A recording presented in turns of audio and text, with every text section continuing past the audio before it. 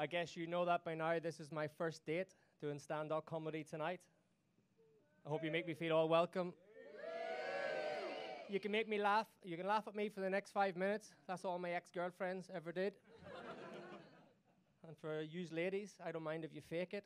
I'm quite used to that also. For all of you that really don't want to stay, just walk out about halfway through. I've been used to that most of my life. My best mate recently got caught shagging a sheep. It was bad news. In the village, word spreads quickly. And the one thing that his dad beat the shit out of him for, because he was stupid enough to get caught. This is the same mate that I went to Thailand with on holidays.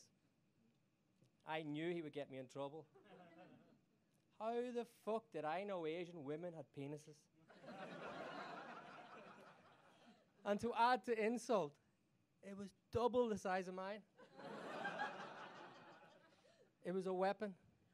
It was that much of a weapon. If Tony Blair had turned up in Thailand, he would have confirmed Thailand was hiding weapons of mass destruction. Oh, hold on a minute. Didn't expect these many laughs. I then come back from Thailand. I went home to see my folks.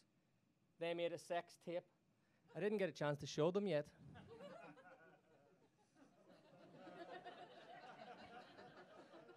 So then, alcohol, it runs in Irish people's blood. Yoo-hoo! At least there's one or two here. Who would have thought that we would need alcohol just to make sure the peace process would still work?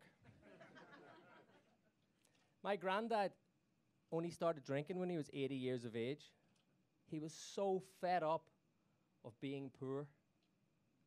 He decided he's definitely not going to be rich and he wanted to enjoy the last few days of his life. We were so poor that when my grandma went to cremate him, she ran out of firewood halfway through.